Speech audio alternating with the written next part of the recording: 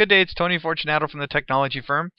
Today I ran into an issue with my Windows 7 Home Premium laptop. I wanted to enable the SNMP service, and it wasn't as easy as it is with other versions of Windows like XP.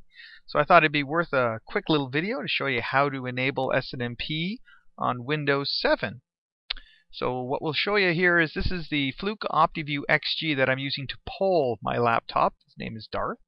And if I come here and hit the refresh button, nothing happens. It's going to try to collect the SNMP table, and it's not going to work.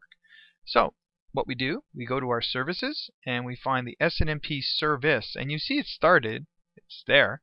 If you double click on it, the trick is right here. Under Security, the Security tab, there is a check mark, Send Authentication Trap. Well, it's not really a trap. You're actually defining the community name over here to have the agent to allow the agent to be queried.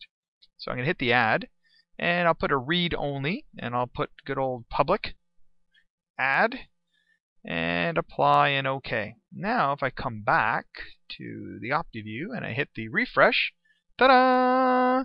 So there you go. Hope that helps. Have a good day. Bye for now.